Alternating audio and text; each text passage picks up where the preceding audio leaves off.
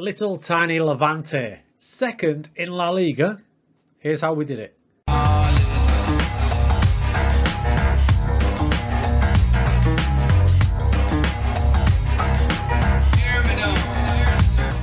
then folks, hope you're well. So something a bit different today. Yes, it's a tactic download, but I'm not convinced this one's going to work for everyone.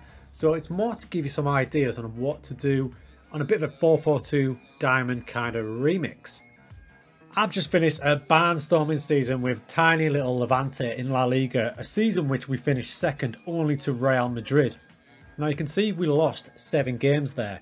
However, at the start of the season, those first 1, 2, 3, 4, 5 games, I was using the same formation, but the team instructions were all a bit different.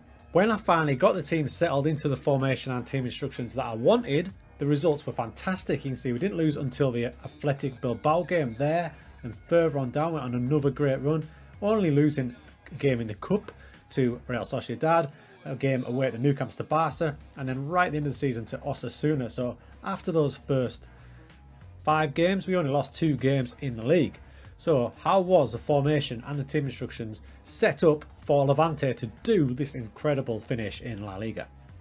So there's the team shape. The team shape stayed the same, 4-1-3-2. So it's a 4-4-2 kind of remix, diamondy remix kind of thing. I love doing new shapes, and this year I'm all over narrow systems with aggressive fullbacks. So I started with that one, and the reason I started with that one is because I trialled it with Inter Milan. So here's the season I did with Inter. I always trial tactics with a big team like Inter just to see the flow of the tactic and see if it's going to work. And you can see this one, they won 30 out of 38 games, only losing 4, really good defensive record, scoring 95. And what stood out for me when we went to the end of season stats was there was nowhere to be seen in the top goal scorer charts. The goals were all spread out all over the place. In fact, my top scorer was Lautaro Martinez, the absolute unit that he is. 24 goals in total, but only 14 in the league, so the goals were spread all over the place.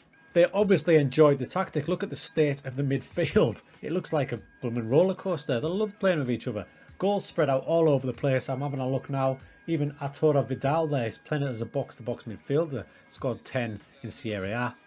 So I had faith in the tactic and the shape that it would work quite well. However, those first 5 games with Levante, they just didn't take to it. So I had to make some tweaks. So what I'm thinking is that formation and setup is ideal for a stronger team that's going to dominate a league. But I need to make some tweaks for a team like Levante, who were predicted to finish somewhere like 14th.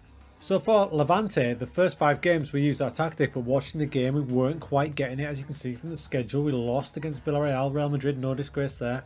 Draw against Betis, but we weren't quite getting it. And then we flipped it. We flipped it at this Elche game, and look what happens. 5-2, 5-2. Couple more draws. Valencia away, no mugs. 4-0, beating Atletico, beating Sevilla.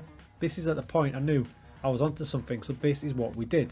So we made little tweaks here and there, little tweaks. So there's the original tactic, and we changed it over to this one. You can see little tweaks there. We dropped the line of engagement back a bit, so we weren't as exposed if we didn't win the ball back, and we changed the anchor man to a defensive midfielder, asking him to hold his position in there. I actually asked my wing back on the right to be more aggressive.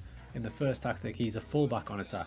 So I just made little things watching the game until we finally cracked it. I also asked a few players, such as the false 9 Morales, to shoot less often because we were having a load of shots. Went to the data hub, where loads of shots, wasteful finishing, clawed that back. Asked a few of the players, such as the false 9, to shoot less.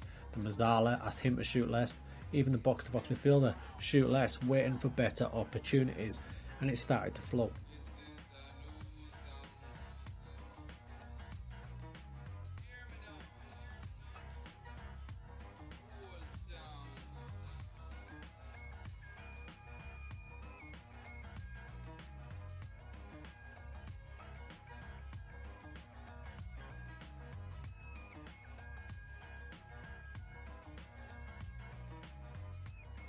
So we turned into a competitive little team. Tackles won ratio 80%. Tackles won, we were second in that. Totally 701 behind my head there. And tackles won per game, averaging nearly 19. The second best goal scoring record in La Liga. And if you think about the teams that are in La Liga, that's a balming result with little Levante. Now, as for transfers, we didn't bring any wonder signings in. I did make a couple. I'll show you them now. So here is a transfer history. These are pre-done transfers. By the way, I even made Shokran Mustafi have a good season. I mean, holy hell, right? He had a 7.5 over the season, so even Big Shocker enjoyed the tactic. We brought in two players. Ismael Casas from Malaga, the league below. We bought him in to play right wing back. Fitting with the club vision. Young player, 21 years old. Not a world beater by any means. And the other signing was David Dallavabora. I recommend this boy. From Real Madrid's B team, he was backup for left wing back. I am going to carry on this Levante save offline to see where we can go. And this is why I was concentrating on these type of signings. But those are the only two signings I made. Not any loan signings. It was just what we had. And they rolled with it. And you'd think in a narrow system it'd be your wing backs. Although important for the Levante, they weren't the most important players. In fact, I had a bit of a time on the left hand side. They weren't performing. My right side was, my left wasn't. But it was down to two players that were so successful. The Mazzala and the false 9. In fact, let's make it 3 because the poacher was badass as well. Those 3 players I was mentioning were the Mazzala, the false 9 and the poacher. Now my false 9 is Jose Morales. 34 years old. He actually wants to play as a winger. I made him play in here as a false 9. Let's just get them attributes up. He's got the flair, the balance. A winger can play a false 9, right? What a season. 23 goals in 37 games. Average rating, by the way, crew. 7.46 for a 34-year-old in La Liga.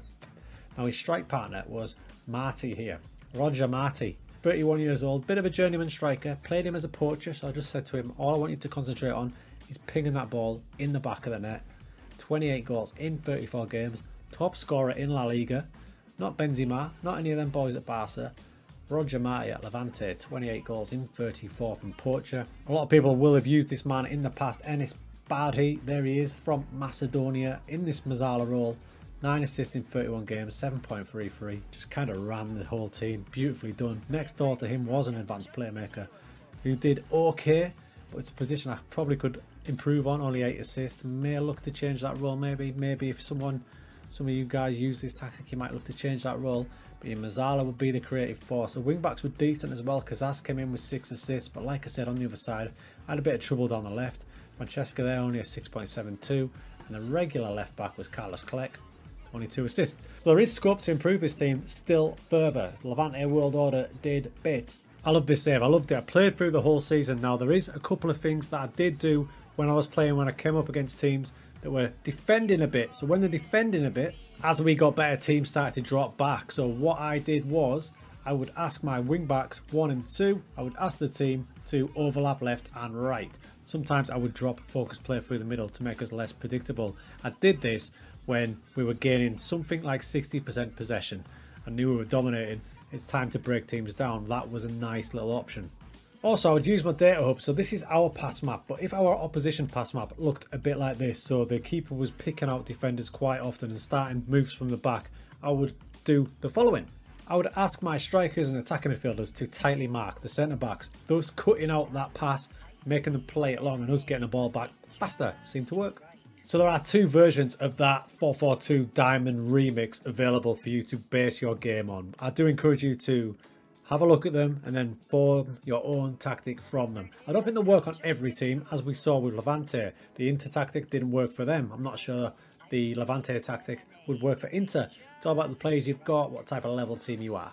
As a reminder, there is the Levante tactic. That took us to 2nd in La Liga. Next season we're in the Champions League. I'm looking forward to seeing what we can do with Levante with a few better players, a couple better wing backs for example. And the Inter tactic that won 30 out of 38 in Serie A and took them to the title is there. Some little tweaks here and there. Nothing much though. It's very similar, but this one is probably for a higher ranked team to run with. Maybe you like your Barcelona's, your Real Madrid's. Be interesting to see what they can do with that. If you do have a go at any of these tactics, do let me know down in the comments. But I do encourage you to have a look at them, use the templates, and then tweak around for yourself. Especially if I was going to change one role, it would probably be this one. I'm not sure on this one. That's still a work in progress. Nice icy lemonade would be